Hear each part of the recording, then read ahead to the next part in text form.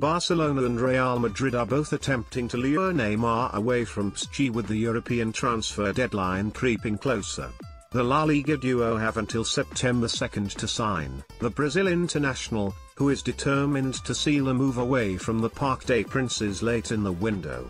Barcelona had originally planned to sign Neymar by using players as bait.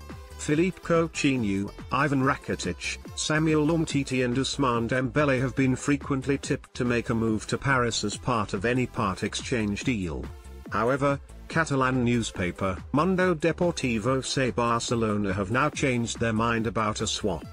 And, instead, they're hoping to lure Neymar back to the Nou Camp by loaning him for a year before paying a hefty transfer fee.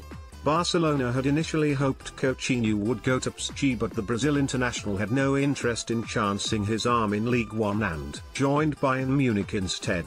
PSG were pushing to land Rakitic, Dembele and defender Nelson Semedo. But Barcelona would rather secure an agreement by different means, with the trio now poised to stay put. Meanwhile, ex-Santos chief Marcelo Teixeira believes Neymar can still reach the levels of Lionel Messi and Cristiano Ronaldo. The PSG star has suffered a drop in form ever since his move to Ligue 1 back in the summer of 2017. But Teixeira believes Neymar can still rival the talents of Messi and Ronaldo. Neymar is one of the best players in the world, he told us. If you look at his individual quality, I think he's got it in him to rival even Lionel Messi and Cristiano Ronaldo. I'm confident we'll see that happen.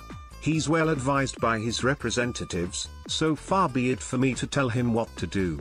But, my advice to him would be to play football and demonstrate the unique abilities that he possesses, which are the product of hard work and dedication, of course, but most of all God-given talent. Let's block ads.